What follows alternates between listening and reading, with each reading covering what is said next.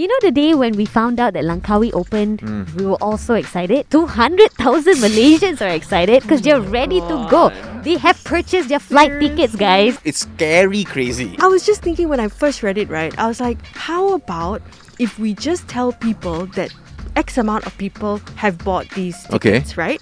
Now, being Malaysian, Happy Malaysia Day, but being Malaysian, everybody could be kiasu and be like, wow, there's so many people that are buying these tickets. I also want to be part of it. So you think it's a marketing thing? This fantabulous deal. I want to be part of it. Yeah, but the opposite can happen, right? You say, hey, 200 tickets have been sold. No, then all the Malaysians will be like, oh, you better not go. That's me. That's me. Yeah, you see? No, but still. I'm sure all the VIPs who do go to Langkawi will be treated equally.